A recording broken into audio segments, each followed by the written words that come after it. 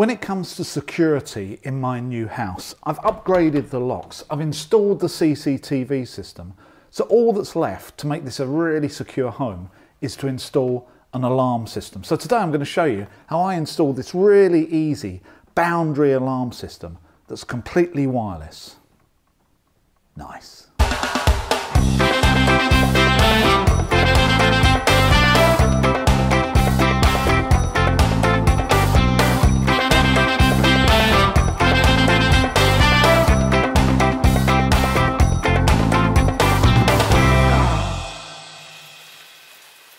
A good day for some indoor DIY, I think. So today I've partnered with Boundary, the UK security company, to fit an alarm on my home. And because of that, at the end of this video, I've got a code that will save you a serious discount on their products. But first, let's go to the workshop and I'll explain to you why I chose this system. One thing I realised when I installed my CCTV system was I spent far more time messing around trying to feed cables around the house so they wouldn't be seen than actually installing the cameras and the hardware of the system. So now it's time for me to install my alarm system. I'm absolutely definitely going wireless, because to be honest with you, unless you're in the middle of a house build or a full renovation, there is no way you're going to be able to feed the necessary wires around your house to the detectors and the sensors for an alarm system without them at some point being on show. So I've decided to go for this wireless system from Boundary. Now Boundary are a UK company, and not only does this system send you push notifications and an automated call if it's triggered, but it also talks and is compatible to all your smart devices in your house like Google Home and Alexa and Philips Hue. So you can actually set it up that if someone tries to break into your house, you can try to deter them by turning your lights on, having them flash, playing music, dogs barking, Des O'Connor albums, or whatever you think may deter the burglar from coming in. And depending on the package you go for, this can also trigger police dispatch. So you order this online on the Boundary website, which runs you through a number of questions about your property and how many rooms it's got and how many entrances it's got, etc. So the package they put together for you is enough to properly secure your home, as well as giving you options and additions that you may want to take up. I went with the medium bundle with the outdoor siren, but also got 2 extra key fobs, making 4 in total, because quite often there's 4 of us living here. So before I install this, let's have a look in the box and see what I received. So there's a fairly clear setup guide. From first impressions, looks really quite straightforward, and a couple of Boundary stickers as well. So if I just take this out the box, there's a hub, sensors and fobs, and outdoor siren. So let's have a look at the hub first of all, and this is the brains, I think, of the system. So this is the main control box. It's got a bit of plastic on the screen which I'll take off once I've installed it. It feels rather nice, with nice soft touch buttons as well. I can see 4 fixings in the back there, and it looks like it also comes with a standard USB-C, I think that is, connection just with on a plug. So I think this is the only part of the alarm that's actually wired in, and it comes with fixings as well. So moving on to the sensors and fobs, in the package that I went for, I get 4 motion sensors and 2 contact sensors. These are the ones for the doors, and these are the sort of PIR type for the rooms. Once again, they've got plastic on the front just to protect that front section, and they're really quite light, to be honest with you. That's quite nice actually. And they come with fixings as well. The contact sensors, these are the ones for the doors, and these come in 2 parts. One that has a battery in and one that it closes next to. So looking at this, and I know from looking at the website, these need to be like within 1 inch when it's closed for the system to work. So I just need to mount one on the door and one on the frame, or is it this one could be on the frame and this one could be on the door, I don't know. I have to have a look at that. Then, as I said, I've got 4 key fobs rather than 2. You get 2 with the medium system, but I think I need 4. So these are just quite nice rubberized lightweight fobs just for holding up against the control panel to turn it on and off. And lastly, the outdoor siren, which is the bit that makes all the noise and gets everyone excited if it goes off. Once again, that feels really quite substantial. Quite a nice design. I think it's designed to hang as a triangle like that. In fact, it is. It's even got its own spirit level at the back. I suppose if it's hanging like that, it's difficult to put a spirit level on it because there's no horizontal or vertical section. So they actually give you your own built-in spirit level to make sure it's not all a bit wonky. Also comes with the required fixings and some pretty long screws and raw plugs as well. So that's what you get for the medium package, and it's quite a nice setup actually. And you can see here on the, even on the cardboard box, without even reading the instructions, they just run you through what you need to do. Download the app, set up your hub, install sensors and pair your key fobs, install the outdoor siren. So that makes it sound pretty straightforward. So I think the first thing I need to do is install the app, take all this into the house, and we should be off and running.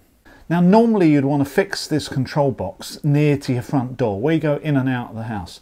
Now unusually we tend to use the back door just because of the way the house is laid out, and it means we come straight into where we keep the boots and the coats and what have you. So I want to fix it on the right hand side of this door, around about shoulder height, so I can see the display and I can punch in and out easily. I don't want it down here so I have to bend down.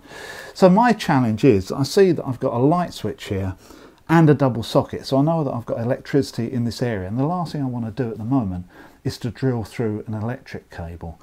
Now good practice means that when electricians fit these, they should be fed directly from above or from below, and I know that I've got underfloor heat in here, so it's probably not from below.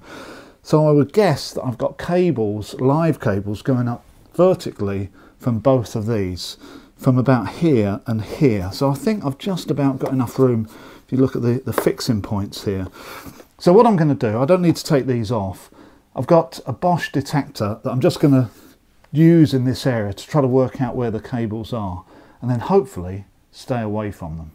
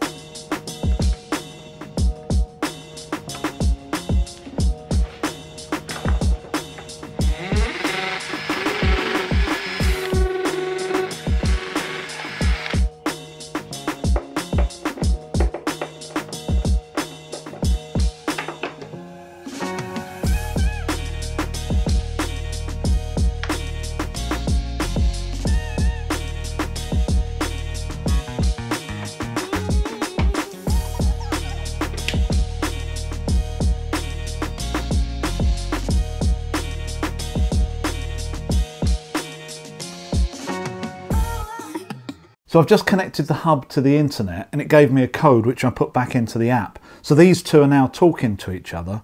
So I don't think I've got anything more to do with that.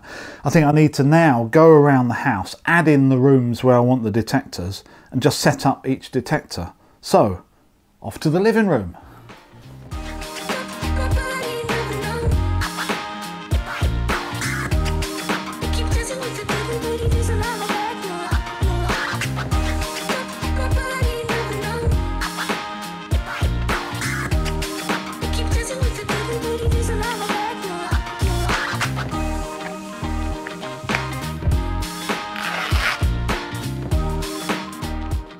So this sensor is so light, there's no point in really using screws and raw plugs at all. You might as well just use the sticky 3M strips they give you.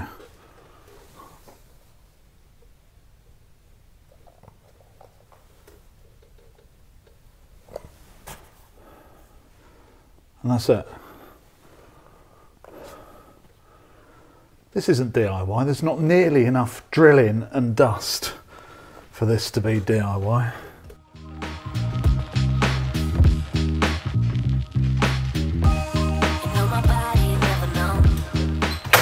So that's all the motion sensors fixed. You didn't see the other two because they're in secret locations. But I must say, once you've done one, then each one only takes about a minute. It's very, very straightforward.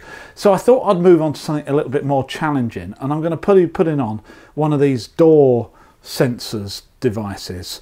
Now you've got a big bit and a small bit, and the big bit is where the battery sits, and the small bit is just a sensor that has to be within 25mm or an inch once it's closed. So they've got to end up pretty much like that.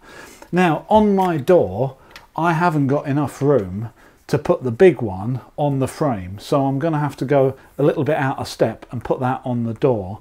And even the small one, I haven't got enough room before it hits the architrave here to stick this, so I'm going to have to do a little bit of notching out with my multi-tool to get this in place.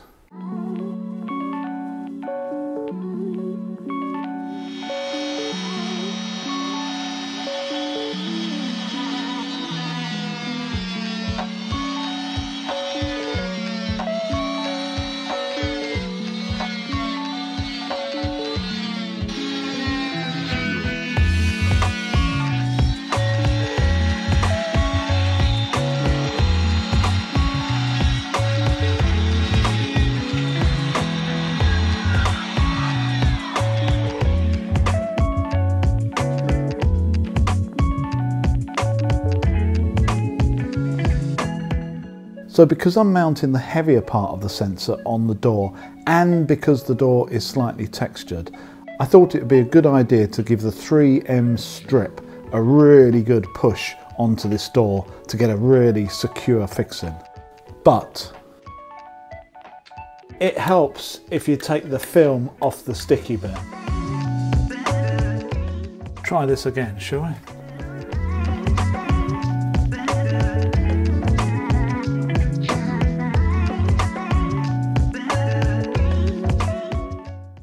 There you go, excellent. Well, that was pretty straightforward, wasn't it?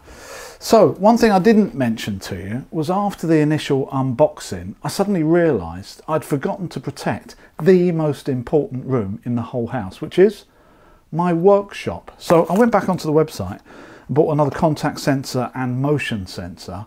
And although I've got a double garage that's detached, obviously this is completely wireless, so I don't even have to run any cables over there. It's only a few meters away, so I might as well protect my workshop as well. Now, once you've installed your system, if you ever want any more of these, you can just buy them and add them in just at a moment's notice. But luckily, these came quick enough, so I can do it all in one go. So, time to protect the most important room in the whole house.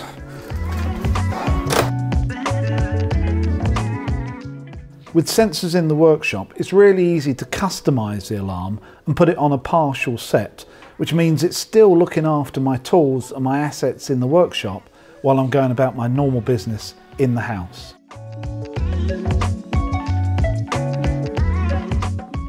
I fit a short length of trunking just to tidy up the cable coming out the bottom of the hub before my wife says, "Are you just going to leave it like that?"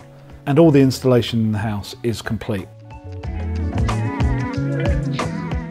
So with everything else set up, the last thing I've got to install is the outdoor siren, and they tell you to install this last as well.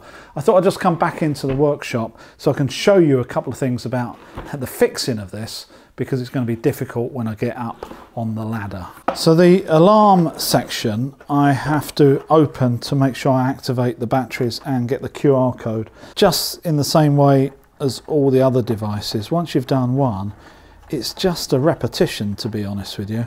But this alarm is the last thing that goes up after you've done everything else.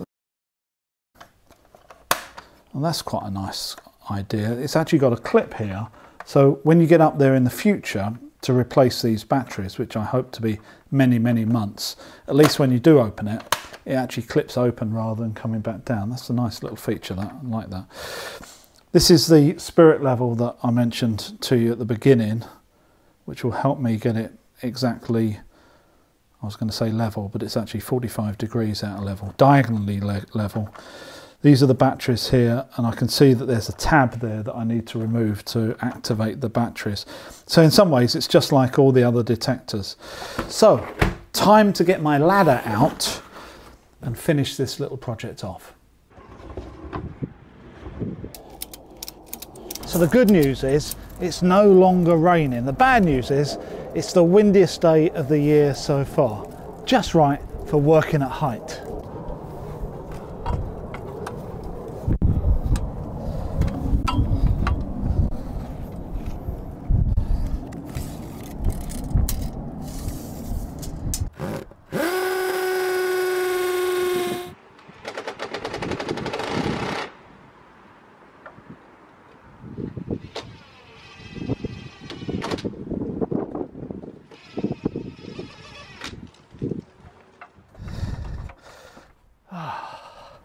So let's just check if the thing works. On here there's actually like a panic alarm, so all I have to do is go into the app and I can just set it off without setting the device. So here we go.